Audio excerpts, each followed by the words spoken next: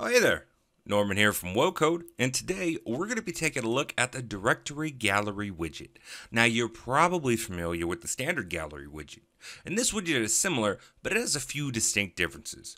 The Directory Gallery widget allows you to incorporate icons, and you can use this to feature badges and ratings, pricing discounts, graphics, awards, brandings, details, so much more. And there's a lot of flexibility on where you can place the icons as well.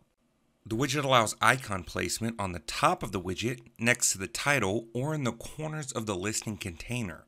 As we look at our demo, we can see here in the first section, it uses icons on the top right of the image to notate that some of the homes are new listings.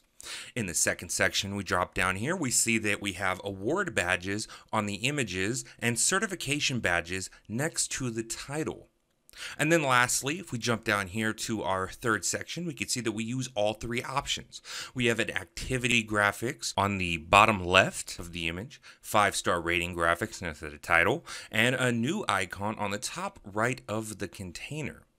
As you can see, there's a lot of options and flexibilities on how you can use the icons in addition to the other elements available for each listing, such as images, title, description, text, and buttons with links.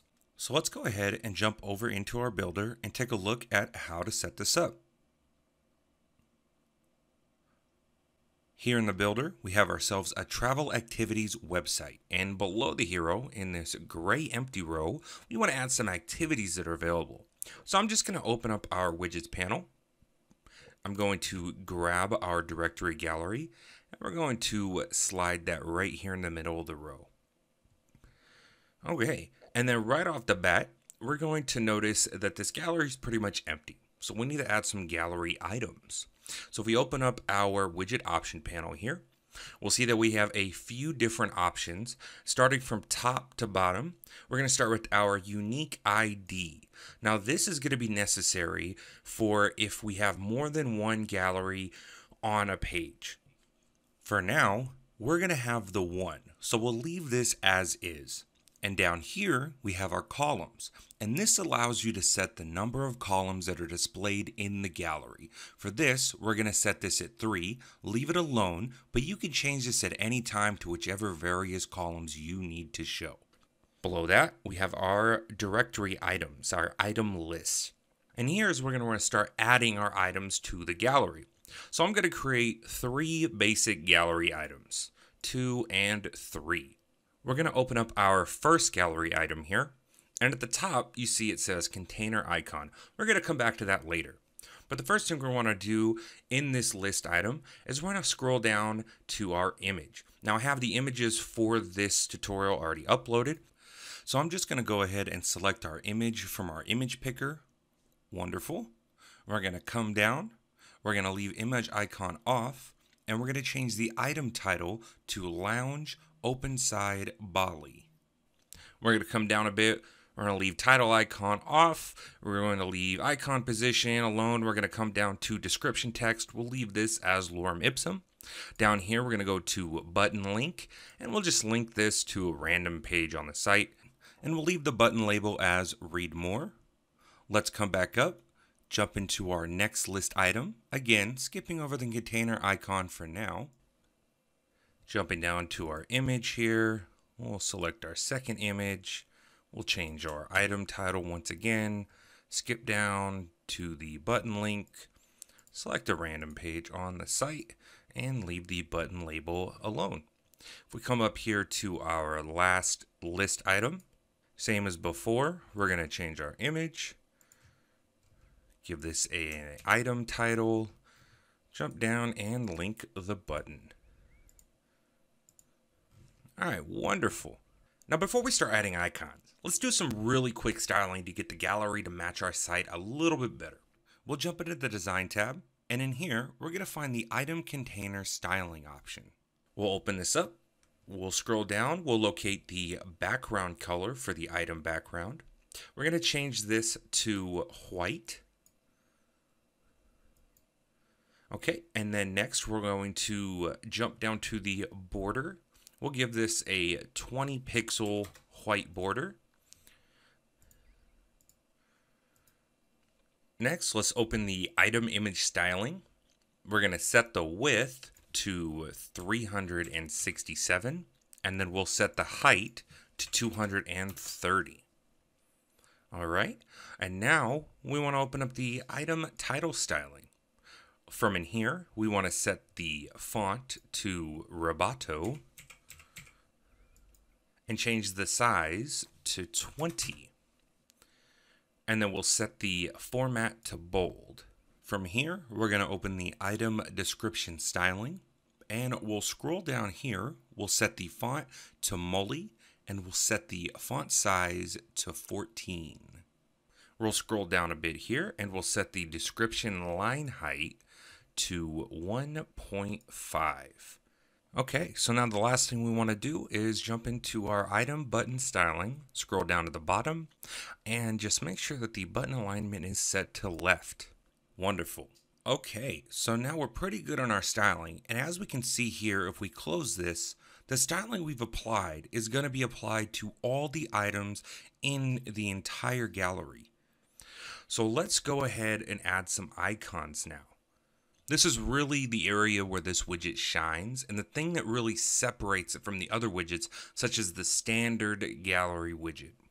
We're going to model what we have in our third example of our demo by adding a new icon to some of these activities, and we're also going to be adding an activities identifier icon right on the top of the image, and use an icon next to the title to give them a star rating. So let's go ahead and start with the new icon. We'll open up our first list item here, and then up here on the top we have the container icon toggle, and we'll go ahead and enable this. And now from here we can either use choose icon and select an icon from the icon picker here, or we can upload our own SVG file. For this demo, I'm going to go ahead and use the upload SVG file. I've selected the new icon, so let's just go ahead and move this over a little bit so that we can see here that the icon is now active in our gallery. We can see that the next setting allows us to change the position of the icon. There are 4 possible positions. We have top left, top right, bottom left, and bottom right. Now for this example, we're going to keep this at the top right. Now it's important to remember that different icons will have different options for placement. Since this is the container icon, it can be placed in 4 corners of the item container. Now let's add some image icons.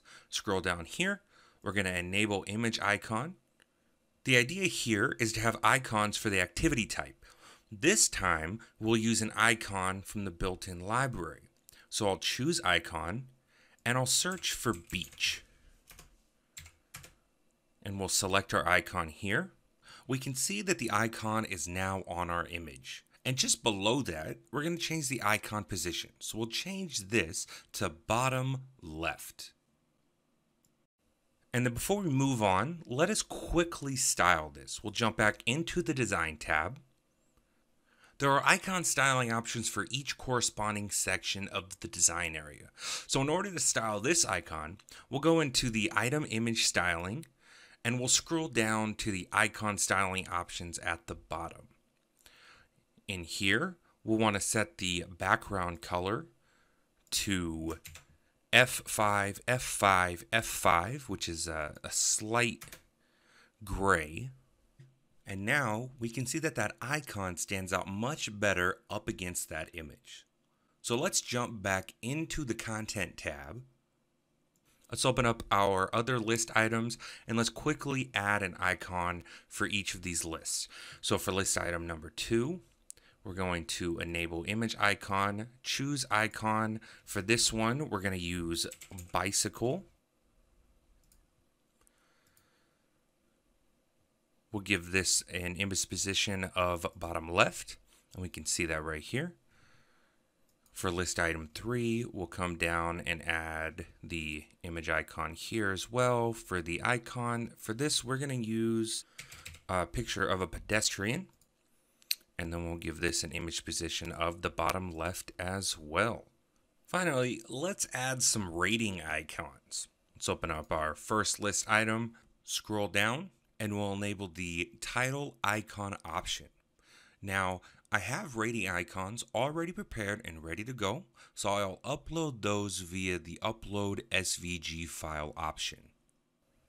And there we go. We'll change the icon position to be after title, and we can see that here. Let's go ahead, jump into the list item 2, and we'll quickly add the title icon. We will upload another SVG. We'll set this to after title. Last but not least, a third item, enable title icon, upload SVG, set this to after title. And now I just realized that we forgot to add the container icon to this. So we're going to go and jump in and add new. And then list item 2, we'll jump in here and we'll add new to this as well. We can close this out. We could take a look at our preview URL, refresh the page here. And then if we scroll down, we can see that we're in a pretty good position with this gallery. Now, obviously, we can build this out into a much larger gallery with as many items as we wanted. But for right now, this looks great. Let's jump back into our builder here and let's go over a few final thoughts and notes that I want to mention. Looking in the design section, we can see that there are tons of styling options, and I'm not going to run through all of them individually because they're all labeled with their exact functionality and are pretty self-explanatory. But I will mention a few key points. Now, if you want to style the icons, things such as size, background, color, etc., you don't have a specific section for icons. The icons are in the sections that the icon style corresponds to. So for example, for the icon on the image, you open up the image styling, and if we scroll down here, we'll see we have all of our icon stylings. For the icon on the container, we can open up the container styling, scroll down, and we have our icon size and icon background styles for the icons on the container. For the images, the widget will show the original aspect ratio for the image that you use, meaning if your images are a mix of landscape and portrait aspect ratios, they will display in those formats. If you want them all displayed consistently, you can prep them before loading them into the widget, or simply use the image dimension settings for width and height in the item image styling menu. Using these width and height settings will crop all the images in the gallery to the same setting. And there you have it. That's going to do it for our directory gallery widget. Until next time, my name is Norman Durkee, and you're rocking with the best website builder platform on the planet, wocode.com. And if you have any questions, don't hesitate to reach out to us in support. We're always here to help.